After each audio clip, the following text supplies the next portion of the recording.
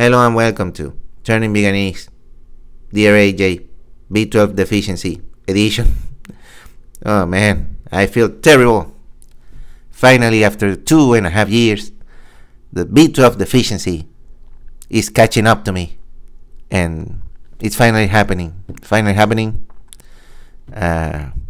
It's my final moments, you know. And what better way to spend them than to be here answering 3 questions like every other Tuesday.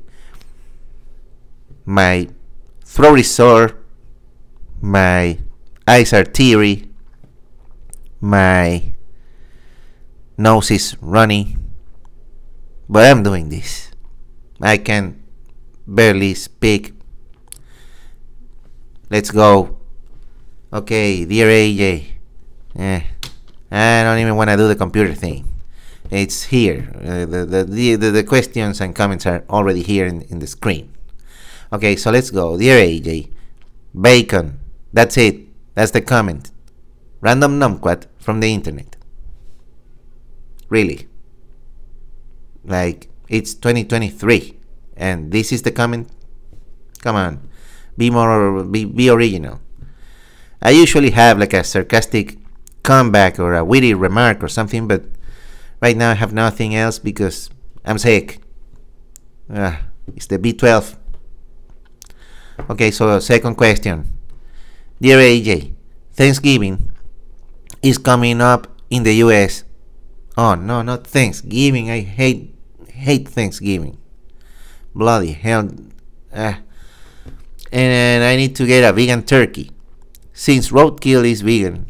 Oh, not this thing again. Not roadkill. I've been trying to accidentally run one of them over, but the little bastards, don't call them bastards, keep getting away. Do you have any advice on how to accidentally murder them more effectively? Mike Hunt from Kankakee, I don't know how to pronounce this thing, Illinois. Alright, Mike Hunt. That sounds like a real name. Okay, and not a joke one. Alright, so there you go. The answer is in the question, right? Because roadkill is vegan. Of course it is. So you can totally accidentally run any turkey over and there you go. That's your Thanksgiving, right? Well, no. Roadkill is definitely not vegan. And, you know, at my local supermarket, whose brand I won't name as to not give publicity to anyone, but they sell tofurkey. They sell Thanksgiving tofurkey or a plant-based thing. I don't know if it's from tofu, but it's like a plant-based turkey thing for Thanksgiving.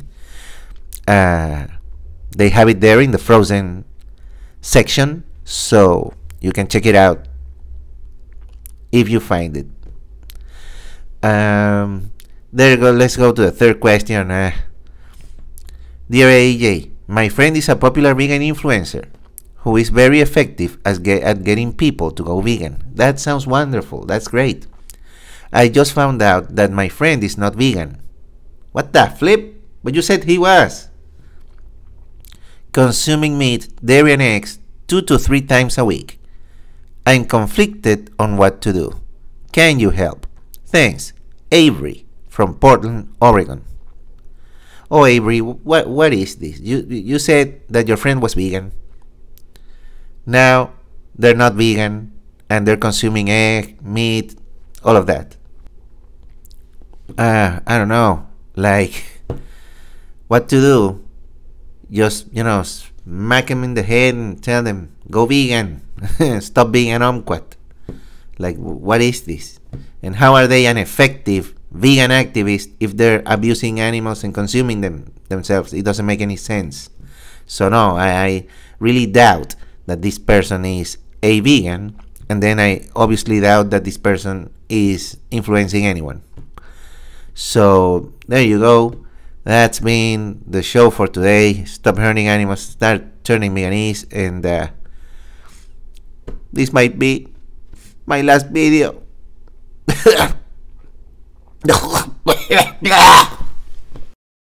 Bye, Bobs.